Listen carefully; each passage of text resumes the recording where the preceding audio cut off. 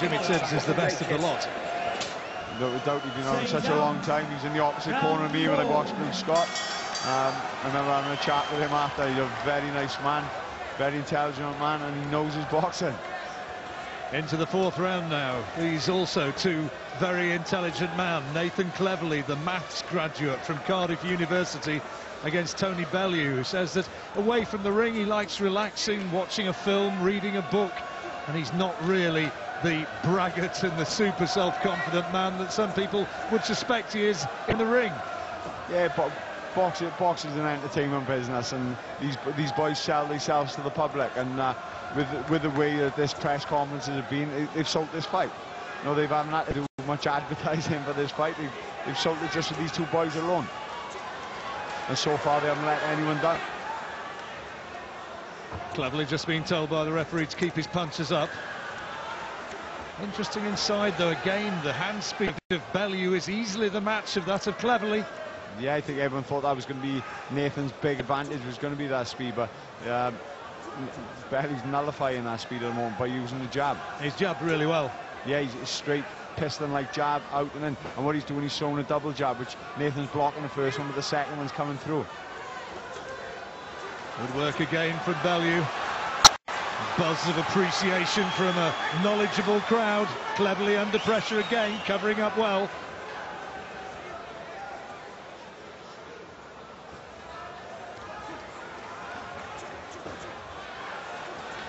That's real classical work from Bellew. That shows the amateur pedigree. Beautiful boxing skills.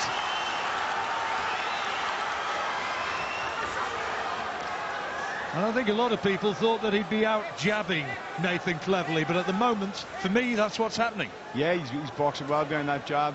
Nathan's having trouble getting in. He's, like you said, he's keeping him occupied with that jab. Even when it's not landing, it's just occupying, it's blinding Nathan. You know, every time Nathan sets himself, he feels a jab in his face. You know, he's got to set himself again. You've been in the ring with Nathan Cleverly on many an occasion. How heavy-handed is he? It's different when he's sparring. He's got 20-ounce gloves on. He's very fast. He's got good work rate. You know, he's only a youngster when I sparred him, but you know, he always had the talent then. Body shots from Bellew, but Cleverly intelligent in the way in which he was slipping those shots and minimising the target.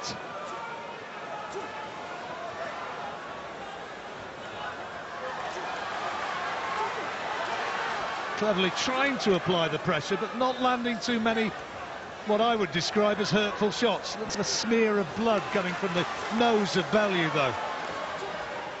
Yeah, Bellew's just controlling things with that jab at the moment. Nathan's coming in, he's walking him down, but when he's actually down there, he's not doing a whole lot. So how do you score that round? I give that one to Bellew again. His jab is working wonderfully. Nathan's having a hard time getting in, and Nathan got a lovely jab of his own. Maybe surprised by how good Tony Bellew's jab is. Bellew can maintain this, and if the judges see it the same way we do, there's going to be a fair amount of "I told you so" at the end of it. Yeah, a lot of people picked Tony Bellew for this fight, but you know, like I said, people thought I was pulling a fast one by saying it was a 50-50 fight, but this genuinely was a 50-50 fight with two young boys. No defeats in the record, both want the same item, that World Championship belt. One wants to keep it, one wants to take it. You know, it was a 50-50 fight. They both box the same type of class. Well, they don't seem overly concerned in the Cleverly corner.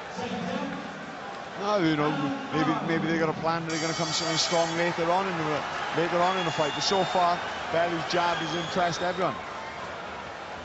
So the bright boy from Ketham Forest against Tony Bellew, who says as a teenager he used to have street fights, he used to nick cars. Now he's in here fighting for the world title that Cleverly is proudly defending, and Cleverly seems to have upped his work rate a little in this round. Yeah, he stepped the pressure straight from the beginning of the round.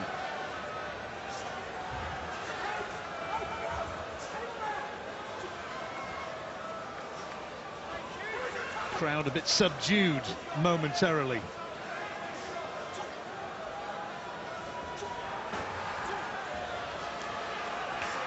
Test of strength and stamina as they lean on Bellew, who started this fight really quickly, is he going to be able to maintain that work rate?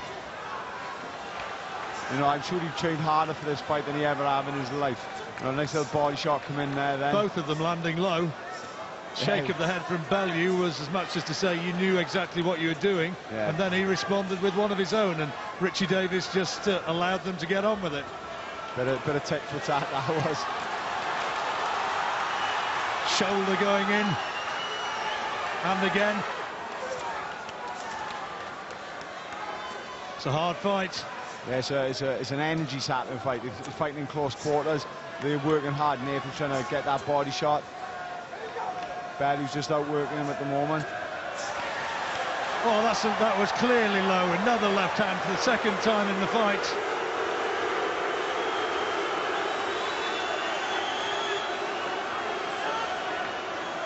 I don't think that was an intentional. Johnny looking for that body shot. He just brought it up the wrong way. He's giving him time to recover. And now cleverly gets an old-fashioned telling off of his own.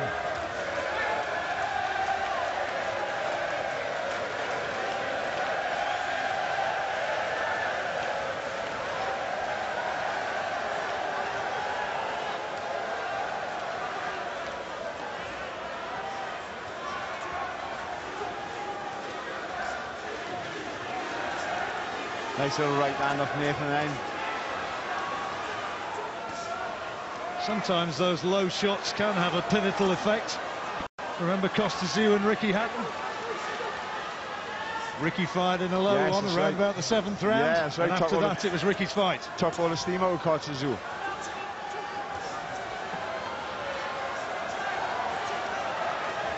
This is a hard round.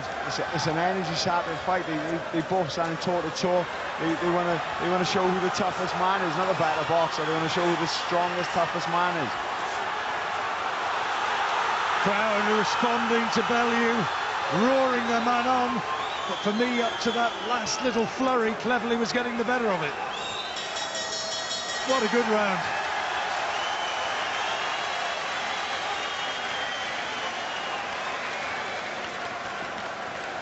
Close round, difficult one to score. Maybe could go either way. I would personally lean slightly to this fella. I'd give it an 8th in that round. He just outworked Bellew a little bit. He put the pressure on him a bit more than he had done in the last couple of rounds. That left hand was low. Ouch. Yeah, he definitely felt the force of that one. Like you said, that can have a telling on the fight. Yeah, every fella watching, wherever you may be across the country, wincing with Tony Bellew, and there's a good right hand which went in from Cleverly. There it is from another angle, same shot. Just slipped the jab through the right hand over the top. It's the same punch he'd been trying from the first round. Better round for Nathan Cleverly, and he'll take heart from that. Round 6. Into the 6th. Still a fascinating fight. The WBO light heavyweight title on the line. There, another left hand goes low. This time Cleverly gets away with it.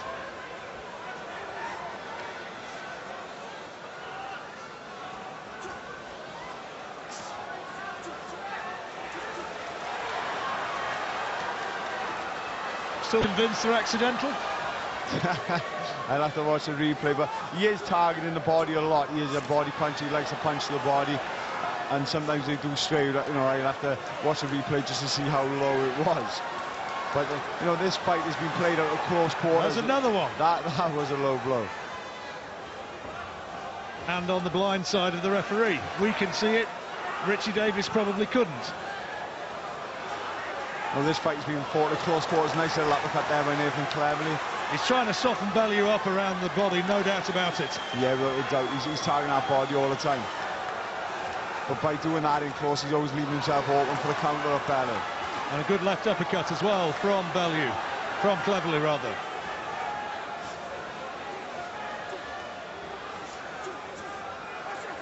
Decent round for the champion so far. Yeah, he's come back strong this round. Now Bellew put a right hand in low. That was definitely premeditated, and that was tit for tat. And again, the referee allows the action to continue.